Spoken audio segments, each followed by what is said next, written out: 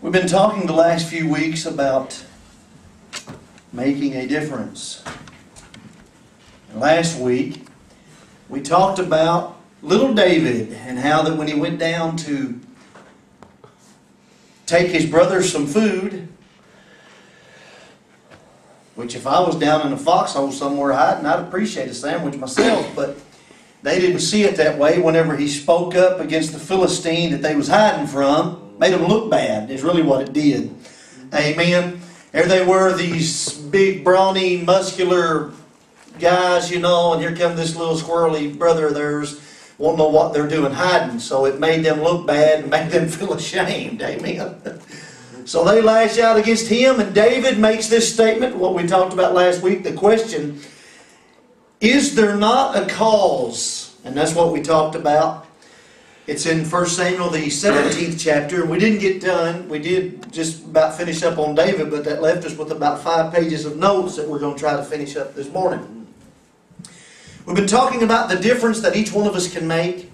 We were talking about the difference that David made. Here this little shepherd boy, armed only with a sling, as the songwriter wrote, and he had been out there with his sheep on the hillside and singing psalms and praises to God and writing some of the most beautiful things that were ever written that we still cherish and hold dear today as the Word of God. And he goes down there and, you would think by looking around, King Saul's down there. He's head and shoulders above every man in Israel. And his brothers are down there. And a lot of big warrior type men are down there. And you would think if you was sitting back and seeing the entire view of it, you see this little shepherd boy coming down out of the hills, you know, and getting the little sandwich bags there, whatever he had, the meat and the cheese, and heading down toward the battle. You would think, well, that's insignificant. That's just some little runt taking them something to eat. But in reality, that was God's war. Oh my goodness, that was God's warrior right there. That would be the one that made the difference in this situation. He goes down there and the Israelites are hiding from the Philistines, and he says, who is this uncircumcised Philistine that defies the army of the living God? And we all know the rest of the story, as Paul Harvey used to say. Some of them heard David speaking and heard his bravery and his boldness, and they go and they tell it to King Saul. The Bible says they rehearse it in the presence of King Saul. We need some people that have rehearsed some good things. You know, we're always hearing from people that overheard something that somebody said, and it's usually not good stuff. But on this occasion, they run and tell King Saul, hey, there's somebody down there that actually sounds like they might take a stand against this man, this Philistine.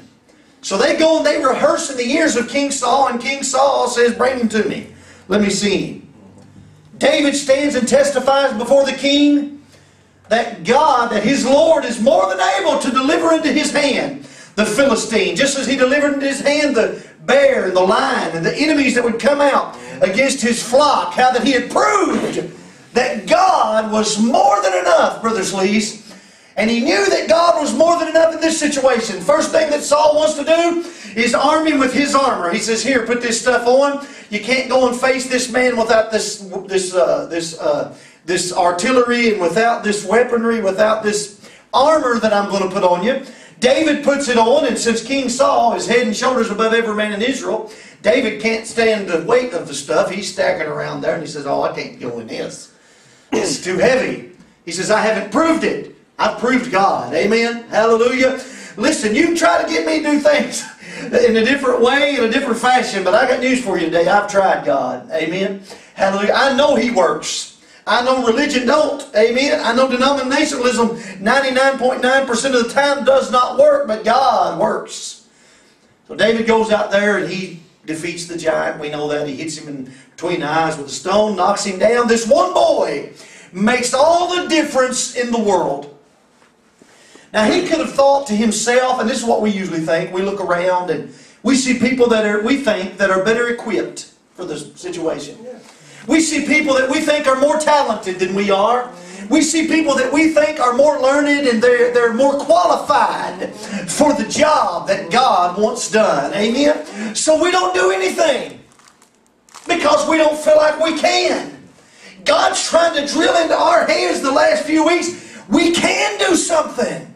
We can make a difference. We are a light in a lost and dying world, a dark place. And if we let that light shine, if we'll allow others to see our good works, then our Father which is in heaven will be glorified.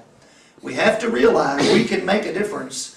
We can sit on our hands and say, I couldn't do nothing. And we'll be like the man that the Bible speaks of, that the king that gave out the talents, and the one took his and buried it in the dirt. And when it came reckoning time, when he stood before the king, all he had to offer was that which had been given to him that he refused to use. That's the way with a lot of people today. We have to realize we've been given something, and it's our responsibility to use it. To be a light to a lost and dying world.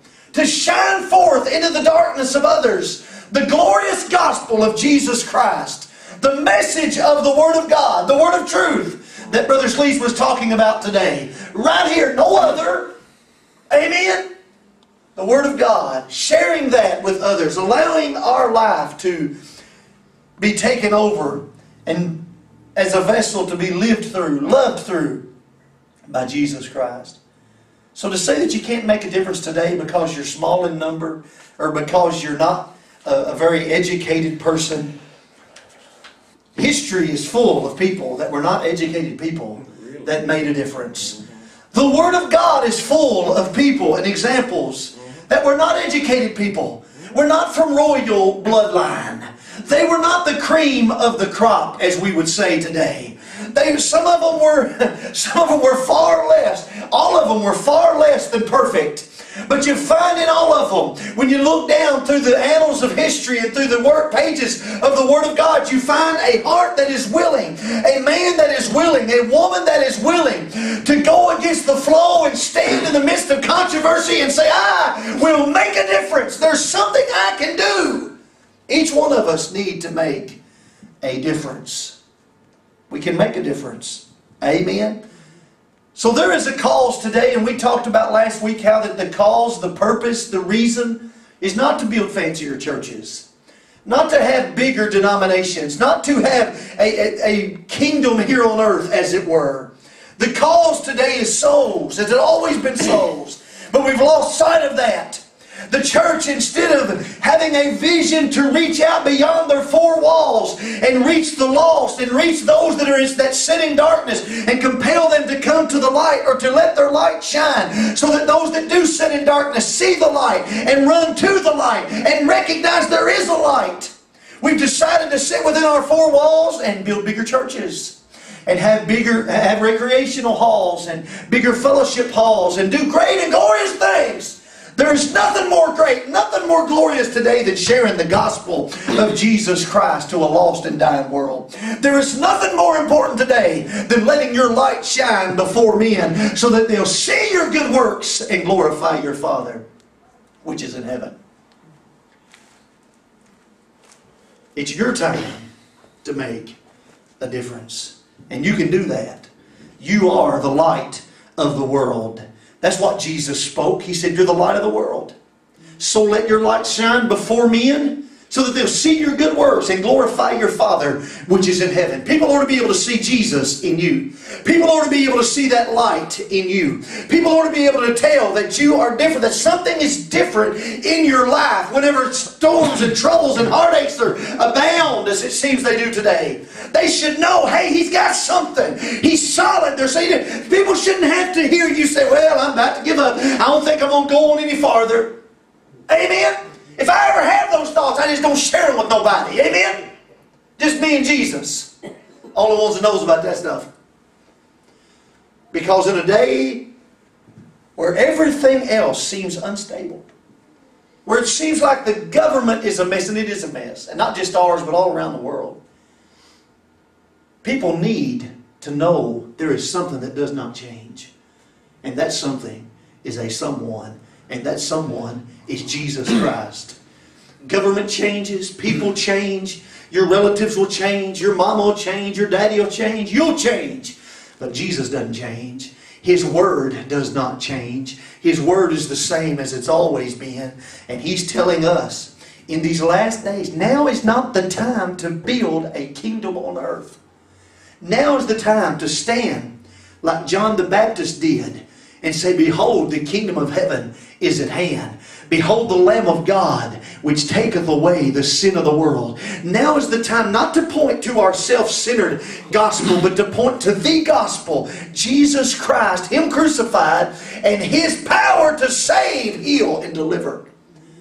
And that there is no other way. This past week we received a letter. We received 2 letters actually. One of them was real favorable. One of them was from a woman in Georgia. She said her and her husband every Sunday morning listen to the program. And they love it. The other one was not so favorable. It was from a man up in Illinois who didn't like something that I said. It was a couple of Sundays ago now, I guess. Because I mentioned a particular denomination. Because instead of glazing over it, instead of just saying a certain whatever, I had the audacity to mention the name of the denomination, of the religious organization, whatever. You know, I didn't start preaching yesterday. Y'all know that, right? If there's one thing I've learned a lot of things, but if there's one thing I've learned, no matter how you say it or what you say, somebody's going to be offended. I have tiptoed around, I have tiptoed through the tulips. I have handled people with kid gloves, and they still got mad. The truth. Amen? Truth anyway. Brother Sweet said truth anyway. So I have learned, now could I be more tactful? Certainly. I'm not the most tactful preacher you're ever going to find. Could I use more wisdom? I'm not the smartest preacher you're ever going to find. Amen? But you'll be hard-pressed to find a preacher that has as much zeal for the truth as I have. And I could have said it in a different way, but I have learned, and I'll write that man back this week, not to compromise, but because now I have the opportunity to share with him more of the truth. Amen? If I'd have glazed over it, if I'd have just breezed past it, I'd have never heard from him. He went right along in the same thing that he's in now. But now, God has opened the door. Even if it was an oops on my part, God used it. Now I have the opportunity to tell him why I said what I said. Amen? So I've learned, it doesn't matter how you say it. Somebody somewhere is going to be offended. Somebody somewhere is not going to like. I tried playing that game. It didn't work for me. I tried pleasing everybody and couldn't do it. Amen? Couldn't please everybody. Well, not stick with the truth. And not stick with the truth. Yeah. And even that, then people blame you for compromising. They blame you for, if you preach it too hard, and you got people get offended because of that. If you don't preach it hard enough, you got people get offended because you're compromising.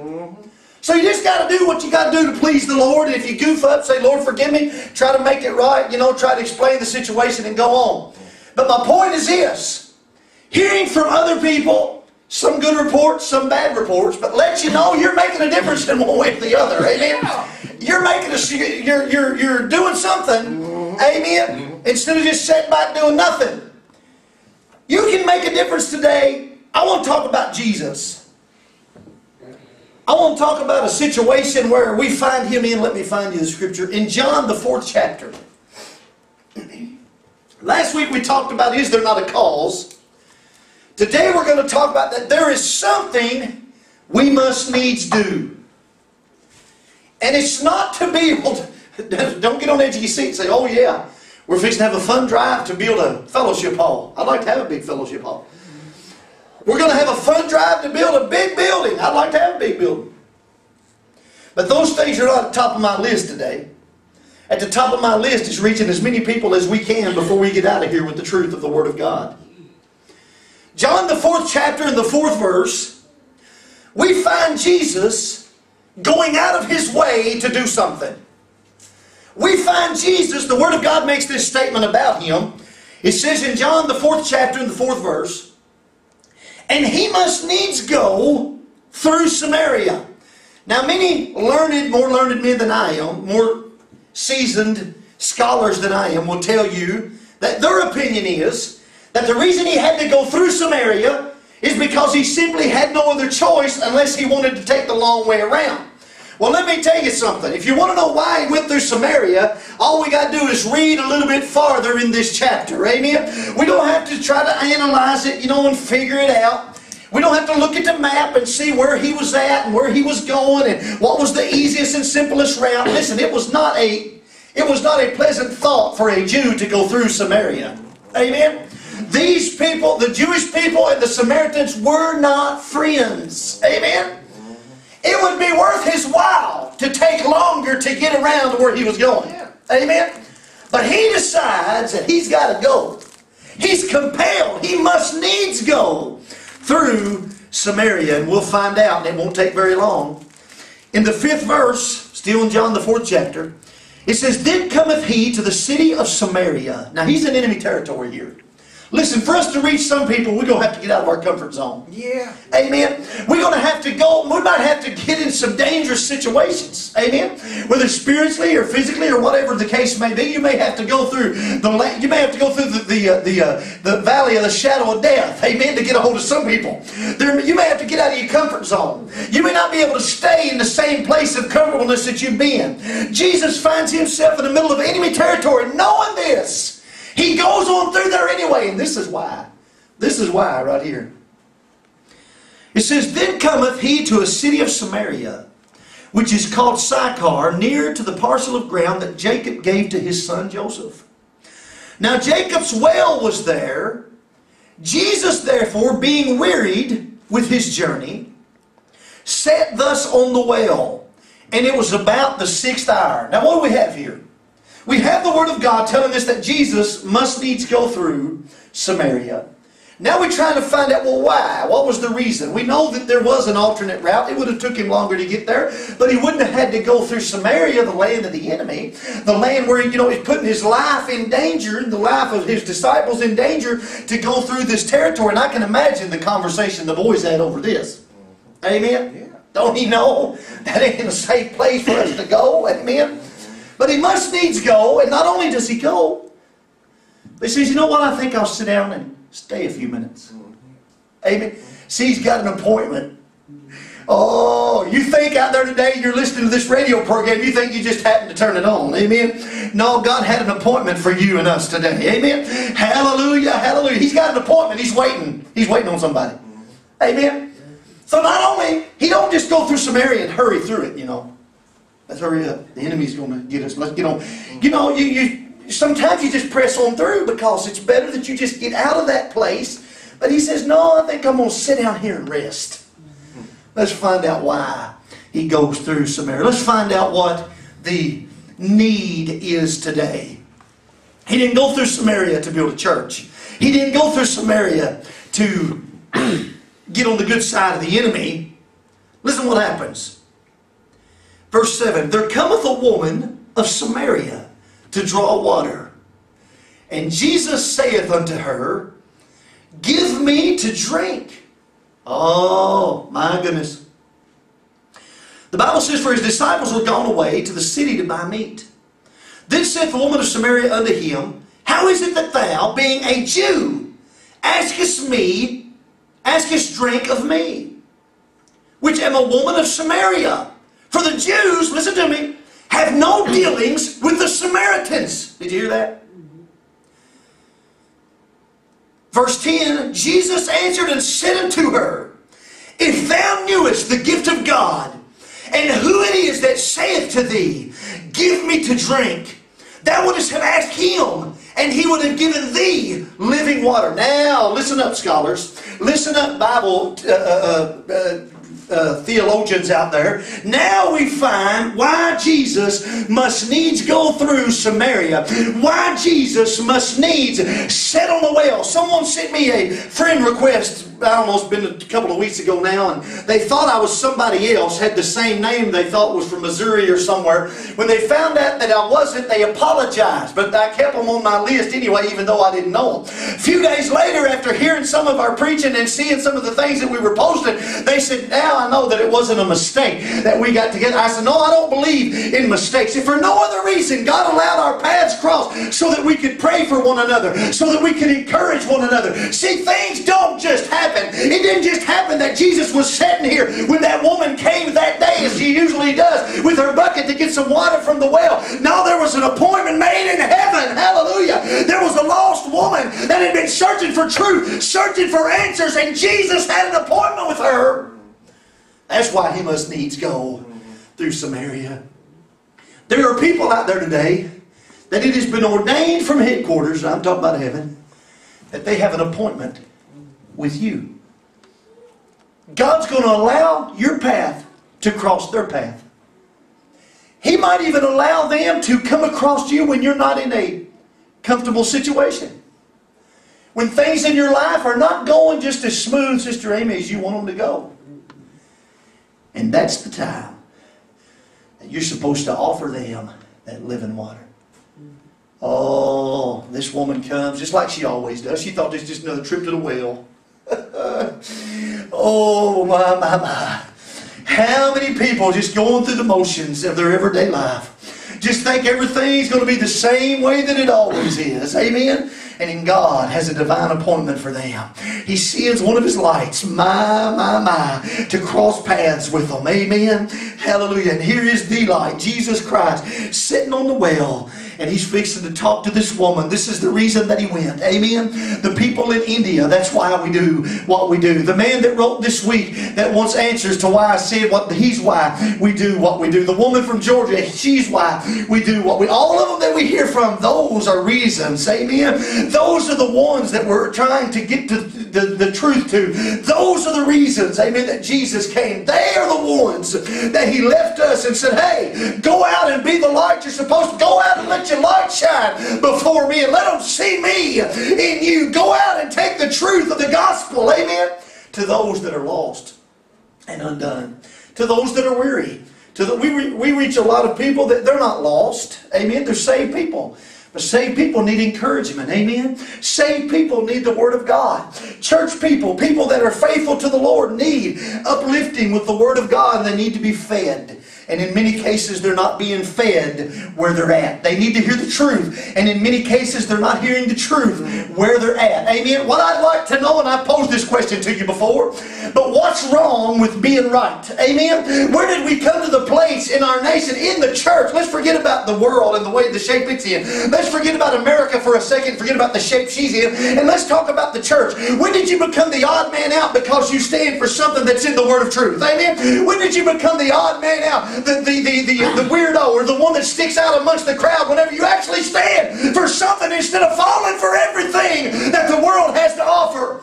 Somewhere we crossed the line. Amen? Somewhere the church decided that being right wasn't all that important. That living right wasn't all that important. That standing for the truth wasn't all that important. You might have decided that, but God hasn't. God hasn't. It's as important as it's ever been. It's as important today for you to shine your light as it's ever been. As a matter of fact, the darker it gets, the more important your light becomes. Amen? The darker it gets, the more important it is for you to let your light shine. The woman says to him in verse 11, Sir, thou hast nothing to draw with, and the well is deep. From whence then hast thou that living water? Art thou greater than our father Jacob, which gave us the well, and drank thereof himself, and his children, and his cattle?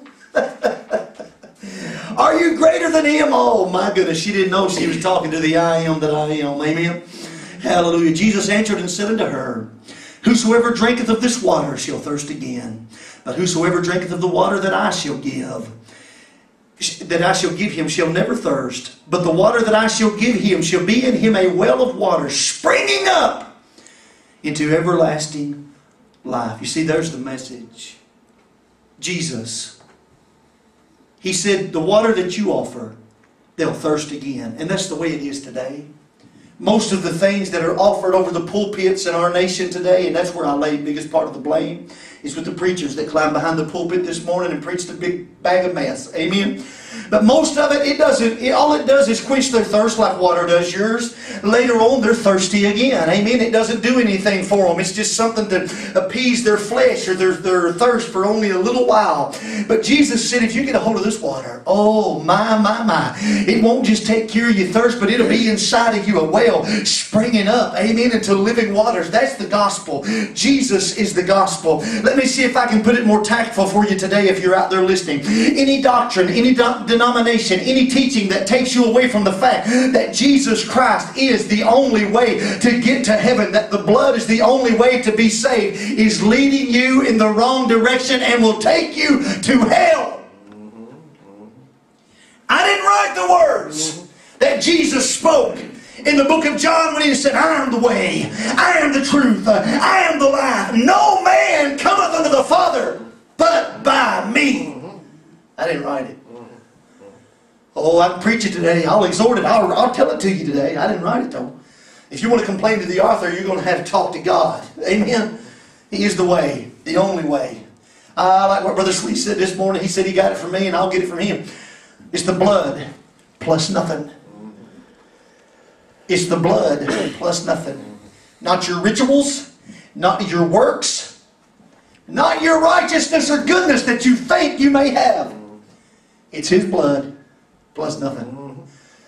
For God so loved the world that He gave His only begotten Son, that whosoever believeth in Him should not perish but have everlasting life.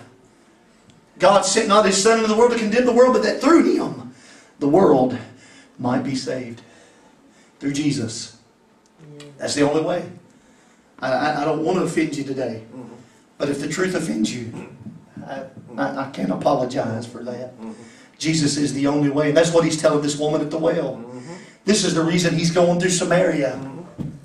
This woman probably doesn't hurt some other doctrines. This woman probably doesn't hurt. She hadn't lived as long as she. I don't know how old she was, but she done had 5 men in her life. Amen. So unless she was one swinging Jesse, she'd been around for a while. Amen. I don't know how old she was. She'd been around long enough to hear some stories. She'd been around long enough to hear some doctrine. She'd been around long enough to hear some of the other religions. Amen. Jesus is speaking something to her here. Oh my goodness. And listen to what He says. He's fixing to read her mail. Do you like it whenever God reads your mail? Amen. He can do it like nobody else can. Amen. He says, if they drink of the water that you have here out of this well, they'll thirst again. But whosoever shall drink of the water that I shall give him shall never thirst. But the water, not only that, this water will be a spring. It'll spring up inside of you. Amen. It'll trickle over, not just in you, but it'll trickle over into other people's lives. It'll get other people wet. Amen. It ain't just for you. My. It'll spring up. Amen. Sometimes we've took the kids to places that we've been with them, and they have these things, these water that spews up out of the ground. Amen. It doesn't just come up and get you wet, but it spreads out and it gets others wet that gets by. That's what'll happen. Amen. My. Some people don't like that. They're like a cat you take and throw in the water. They get mad and get out and shake off and go run somewhere and try to hide till they get dry. But it'll get other people wet. Amen. This well will be inside of you. This water will turn into a well that will spring up into everlasting water. It'll give life to other people. Amen. Oh, we ain't talking about just some ordinary water, but that's what the church is offering today. The church is offering ordinary water that'll make you thirst again. But if we can get a hold of Jesus, if we can get back to the cross today, we can offer them something that'll leave them different than they were. This woman was about to change. This woman was about to be different than she'd been before she came to the well. Amen. Hallelujah. You know, sometimes you have an appointment with a doctor and you leave either in worse shape than you were when you came or no better off. This woman was fixing to get what she needed to fix her life. And Jesus saith unto her, go call thy husband. Oh, let's skip verse 15. The woman saith unto him, Sir, give me this water, that I thirst not. She still hadn't quite got it yet, but she's about to. That I don't have to come here to draw, neither come hither to draw. And Jesus saith unto her, Go and call thy husband, and come hither. You hear that? Jesus had her chart there. You had an appointment with a doctor before, when you go in and you're sitting there waiting and waiting and waiting. He'll come in and he'll have your chart. And then start flipping through the papers. You know. That's what Jesus had. He had her chart. He said, go get your husband.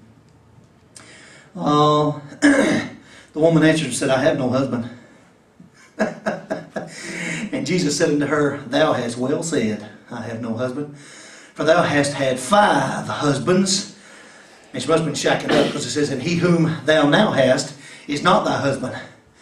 In that saidst thou truly. Amen. Now the woman thinks he's a prophet, because he can tell her what her life is. Verse 25 says, the woman saith unto him, I know that Messiah cometh, which is called Christ. When he is come, he will tell us all things. And Jesus saith unto her, now here's the message. Oh, don't miss this. I that speak unto thee am he.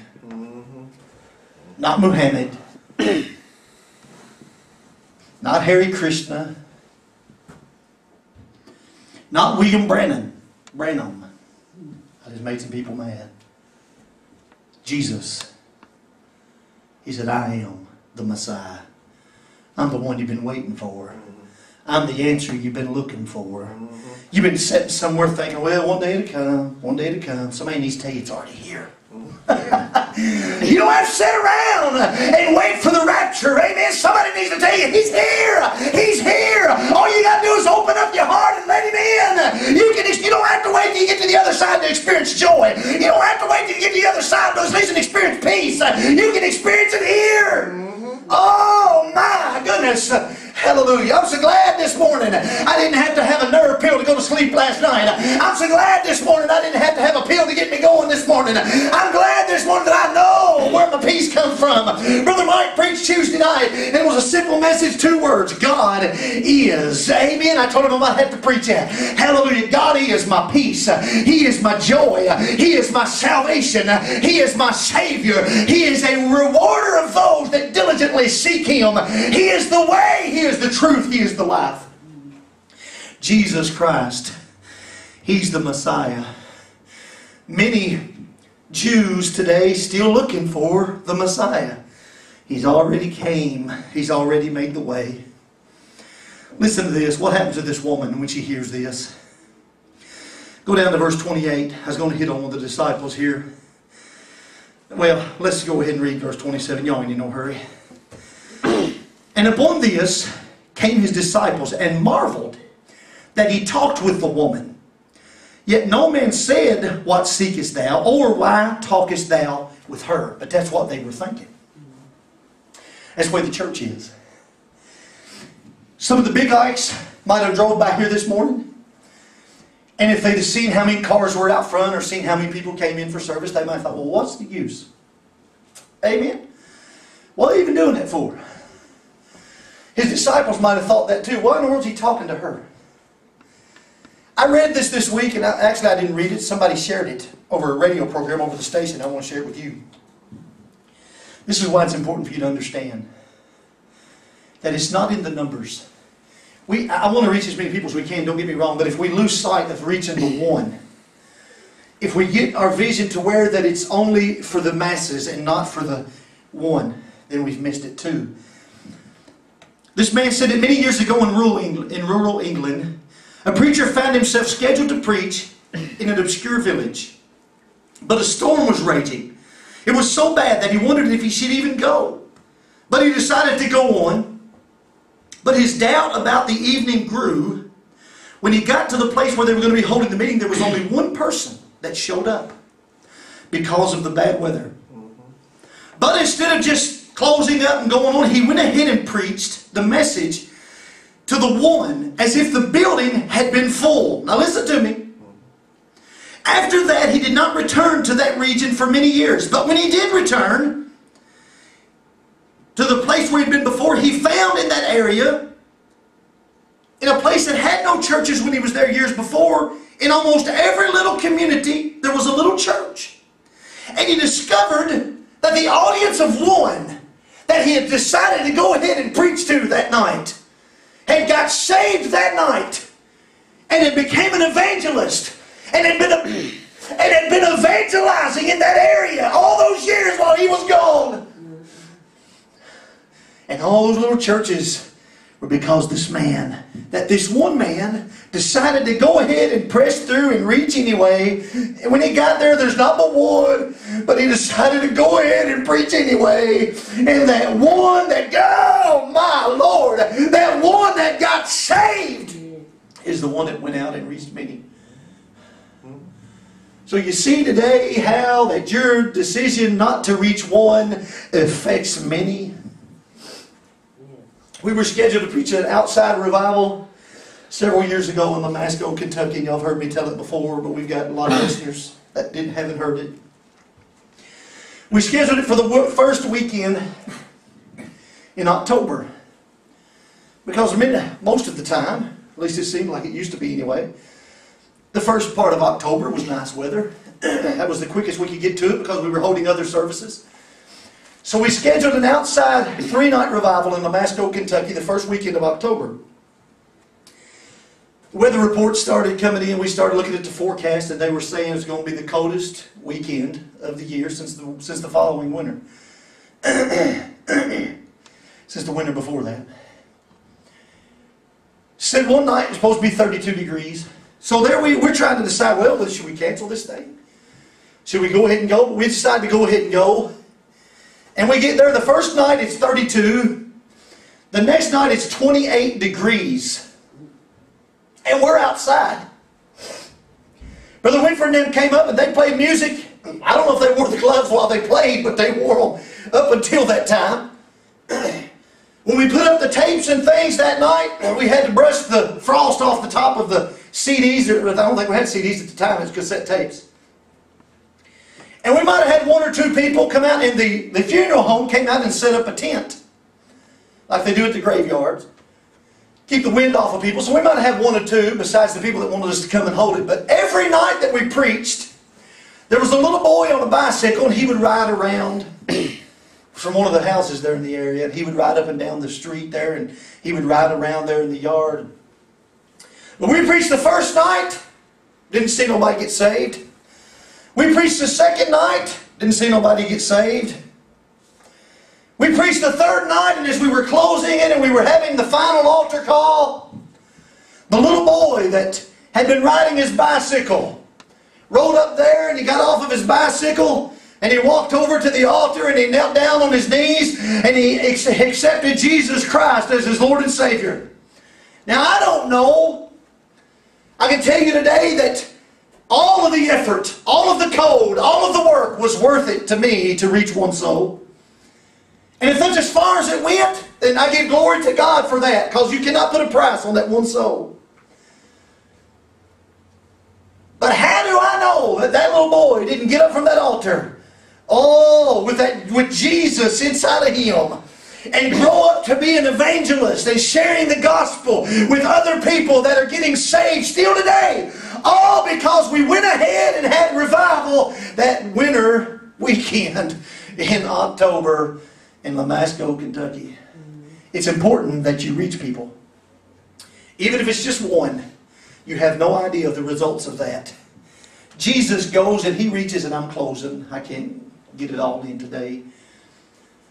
But I want to get you the most important part. Jesus must needs go through Samaria. He reaches this little woman. After he reveals to her that he's the Messiah,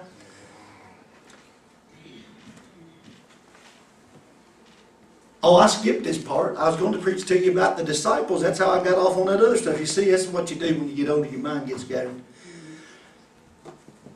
The disciples, they didn't ask him what's he doing talking to the woman. They was thinking it.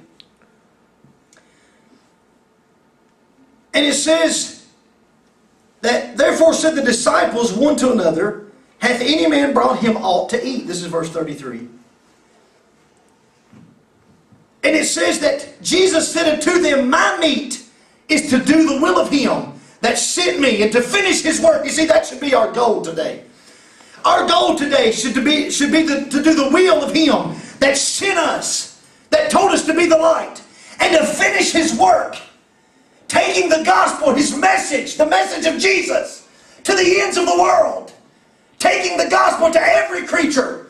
This woman, when she hears that Jesus is the Messiah, the Bible says she left her water pot and she went her way into the city and said to the men, listen to that, she saith to the men, now listen, Jesus reaches her. She leaves her water pot at the well. She's so excited. She goes into the city and she shares it with the men there. What happens? The Bible says many of them believed because of her word, her testimony.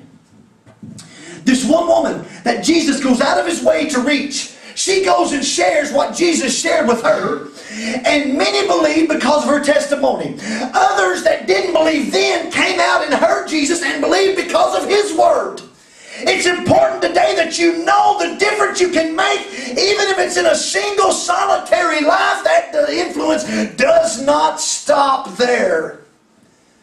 They go and they reach others. And then they go and they reach others. And then they go and they reach others. It's important today that you know that you can make a difference. That if you let your light shine, it does not stop there. When you show others the way, when you show others the way, they in turn show others the way. And they show others the way. And they show others the way. That's why it's important to be steadfast in your faith. To let your light shine before men. So that they can know this Jesus that we talk about. It's so far back now, I don't even remember what sermon we were talking about, but one of the reasons the Lord led us in this direction, or sparked this in me, was the man that was from Asia, that was on the talk show on the radio. And he was talking about how commercialized America was and how the church had become so commercial and self-centered. Y'all remember me talking about that? He was talking about during the break there on the radio program, he had listened to the commercials, and he said there was commercials about losing weight, commercials about having nicer hair. He said all the commercials were self-centered. And he said that's the way the churches became today. Self-centered. We must realize it's not all about us. We must realize that we are supposed to be His light, His vessel, His hand extended here on earth. My goodness. Out of all the scriptures I could close with, I couldn't think of one any better than this. I'm not going to read it, but I'm going to elaborate on it. Matthew the 25th chapter. Several verses there. The Bible says, when the Son of Man shall come in His glory, all of the holy angels with Him, then shall He sit upon the throne of His glory, and before Him shall be gathered all nations, and He shall separate them one from another, as a shepherd divideth the sheep and his goats. And the Bible says He'll set the sheep on His right hand, and the goats on His left. Then He begins to say something peculiar to them. He turns to the goats and He says, I was hungry, you fed me not. I was sick and you didn't visit me. I was in prison and you didn't visit me. He says, I was naked and you didn't clothe me.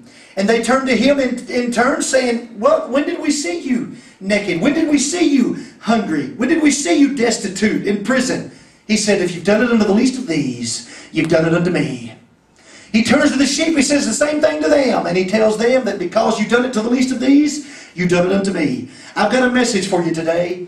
If you refuse to reach out to the lost, you refuse to reach out to Jesus. If you've done it unto the least of these, you've done it unto me. If you refuse to let your light shine, you refuse to let your light shine for Him. If you've done it unto the least of these, you've done it unto me. If you refuse to be compassionate, if you refuse to be caring and loving for a world that's lost and undone, you refuse to be caring and compassionate and loving to Jesus, because He said, if you've done it to the least of these, you've done it to me. When you shut up your bowels of compassion.